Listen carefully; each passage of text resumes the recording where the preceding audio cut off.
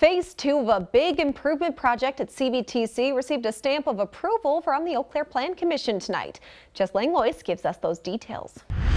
Voters across the Chippewa Valley approved $48.8 million in improvements at CVTC in April. Now it's one step closer to creating the proposed Transportation Education Center.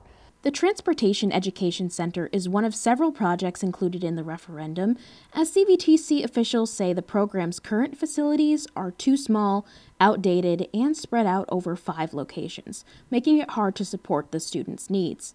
The new facility would house auto mechanics, auto collision, diesel mechanics, truck driver training, and more. Around Eau Claire, and this project is really designed to bring all those programs together into one location, which will help promote collaboration among the staff and students, ability to share equipment and resources, and provide improved access to student services.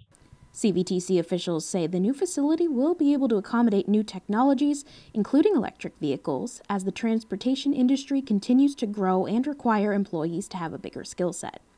The City Council approved Phase 1 of the project last month, which calls for the construction of 176 parking spots at the Eau Claire West campus. Again, that was our Jess Langlois reporting. With Plan Commission approval, the project will now go before the City Council for vote on December 7th. Construction on the project is anticipated for spring 2021.